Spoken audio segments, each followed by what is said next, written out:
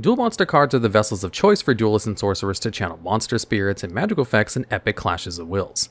They're also trading cards that actual human people collect and trade in real life. In the original Yu-Gi-Oh series, duel monster cards were created by the mega-rich entrepreneur / amateur painter Maximillian Pegasus and his company Industrial Illusions. Us real-lifers get cards printed by Konami, but some cards are weird and blur the narrative line between our world and the anime. Yep, this video is going to take a look at a select few normal monsters released from Konami written by plucky, perpetual underdog Joey Wheeler. First, let's talk about the set they released from. Fittingly, the main cards we're going to discuss made their TCG debut on October 11th, 2013 in Legendary Collection 4, Joey's World. Like previous Legendary Collections, Joey's World came with a collapsible game board, some foil promo cards, and 5 Legendary Collection Joey's World Mega Packs. The promo included copies of Blue Flame Swordsman, Harpy Lady Phoenix Formation, and a Card of Last Will, with Card of Last Will being illegal to use in competitive play because drawing 5 cards is crazy. Each box's promo cards also influenced a flock of 4 Scapegoat cheap tokens, which anime fans will remember saving Joey countless times, and by countless I mean 10. But that's still a lot of sheep, since the spell Scapegoat summons 4 sheep tokens in defense mode. That's 40 sacrificial lambs between Joey's life points and his opponent's monsters. Although lamb tokens are actually something different, and by happy chance also included in Legendary Collection 4. These lamb tokens were new to the TCG, unlike the sheep tokens, which were previously made available as convention exclusives. They were intended for use with the Stray Lamb spell card, which was like Scapegoat, but much worse because it was a normal spell and also locked out of summoning but not setting monsters. Unlike Scapegoat, which spent a few years limited to one of the ban lists, going back to unlimited, then getting stuck at 2, and then back to open use, while undergoing 6 erratas to modulate the power of going +3 off of a quick play spell in the evolving game. The Mega Packs included a wealth of cards used by anime characters, like Joey Wheeler of course, but also cards from notable opponents My Valentine, Merrick Ishtar, Rex Raptor, Bandit Keith, and the Paradox Brothers. They also threw in some Halloweeny cards to fill out the rest of the pack, probably because of the October release date, but also could be a reference to Joey's duel against Bonds in the Arena of Lost Souls. But enough context, let's get into the cards. And what better card to start with than Kageningen, a level 2 Dark Warrior with 800 attack and 600 defense. Here's what the card has for its flavor description. He uses both a physical and shadow form to attack, and he's a tough monster to beat. The phonetic spellings are meant to evoke the Brooklyn accent that Joey spoke with in the English dub of the Duel Monsters anime. Despite Joey's claims, Kageningen isn't that tough to beat, but then Joey Wheeler's opponents often underestimated him to their own downfall, so it's fitting to see Joey stick up for the little guy. Most of the cards written in Joey Wheeler's voice hadn't been printed in the TCG before Legendary Collection 4.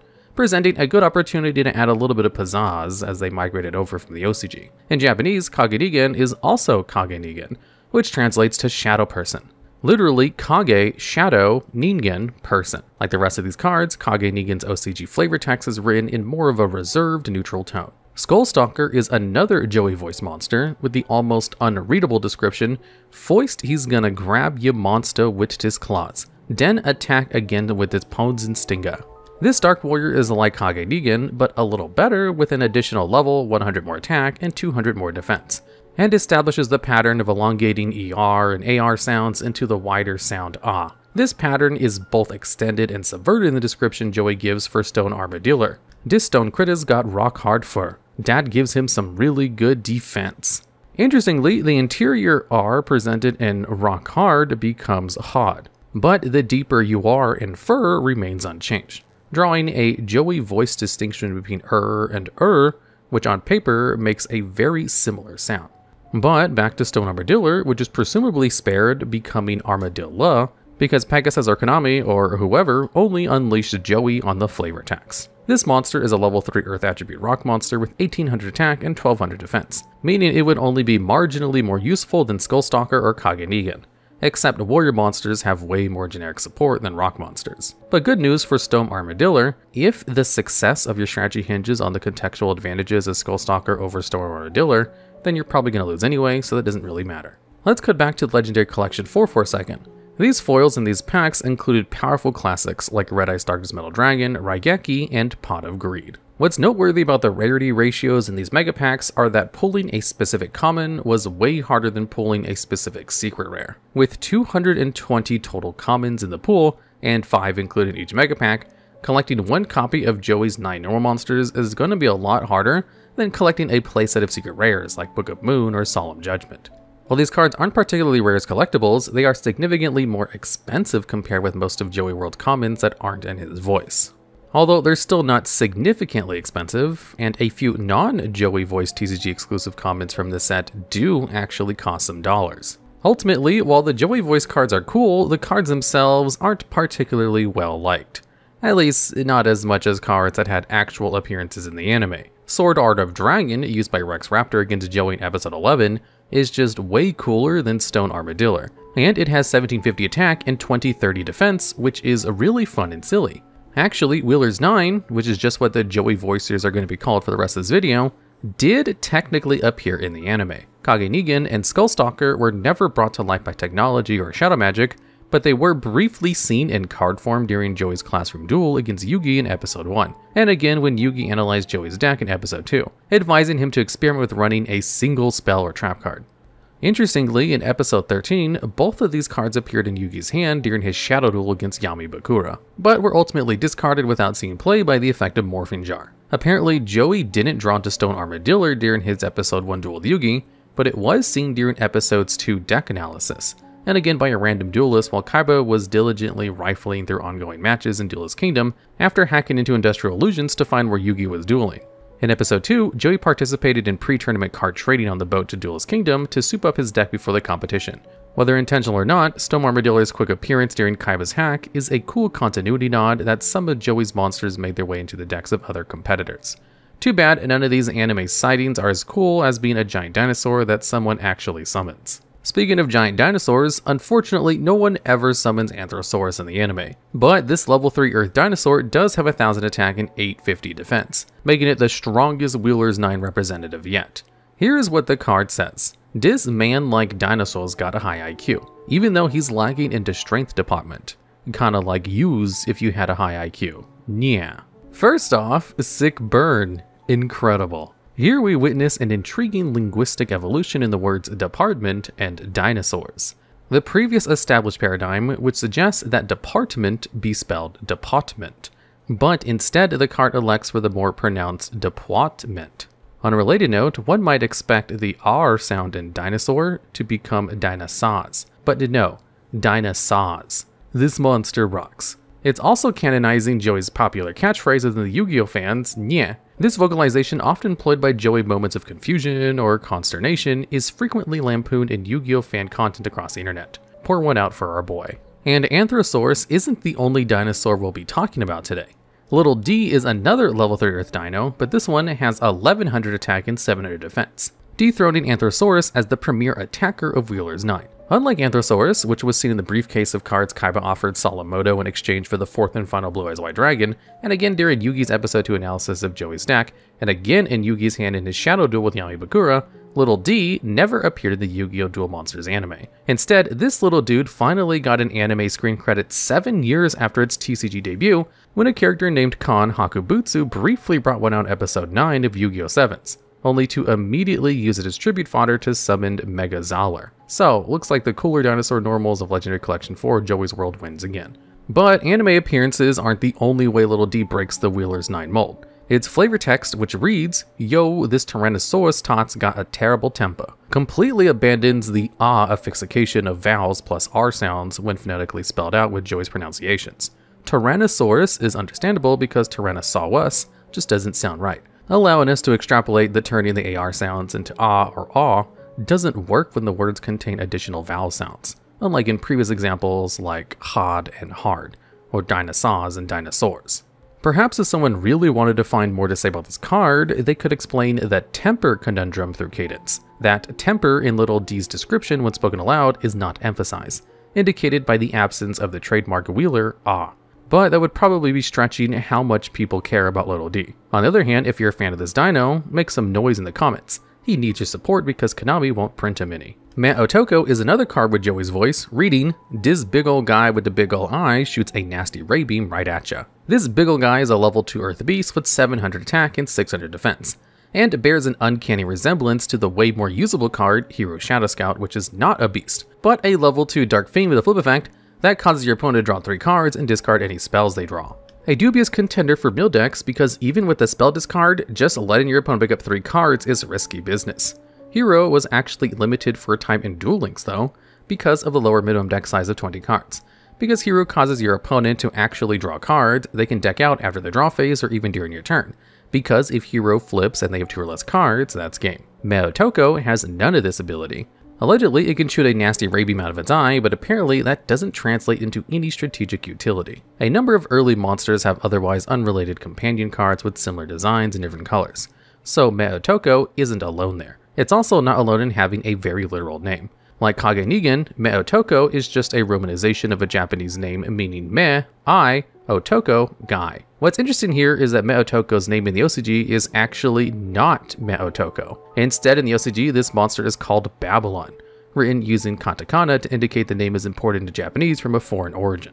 So why was Babylon censored during its journey from the OCG to the English TCG? We can speculate that it might be due to religious connotations. Cultural sensitivity to religious symbology was stronger in the United States and Japan, especially in the 2000s, and led to artwork censorship for many cards, Monster Reborn being a popular example. The religious significance of Babylon in the Western context is largely negative, with the 2 foremost examples being the Legend of the Tower of Babel, where mankind sought to make themselves equal to God by building a giant tower to the heavens.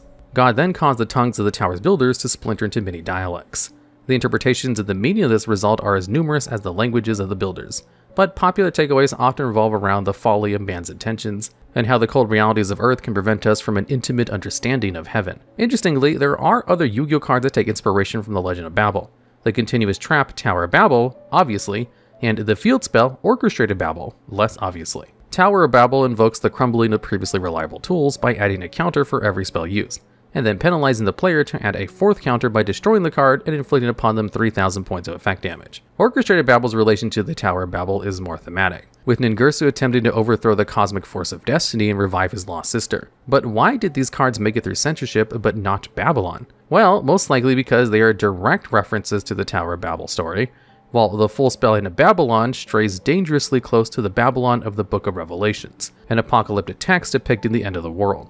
This book makes heavy use of symbols, and because of its often cryptic use of imagery to convey themes, it is famously tricky to decipher. In the text, Babylon is given as a name to further chisel meaning into a hallucinogenic avatar wickedness, which might explain the decision to censor.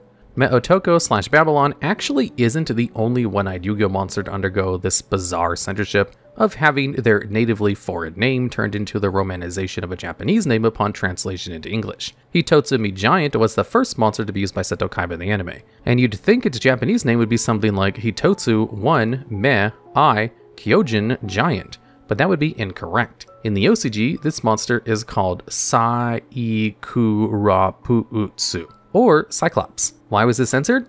Hard to say. Maybe someone mistook the vocalization of the katakana as psychopath instead of Cyclops, since the words sound kinda similar. Who knows? At least Hitotsumi Giant and Meotoko can hang around and commiserate about being renamed after their lonely eyes.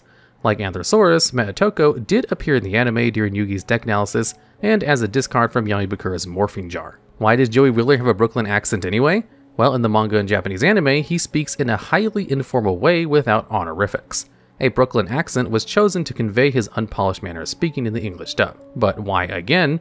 Well, this is going to be very general because this video is about Yu-Gi-Oh cards and not New York City. But New York is comprised of 5 boroughs: Brooklyn, Queens, Staten Island, the Bronx, and Manhattan.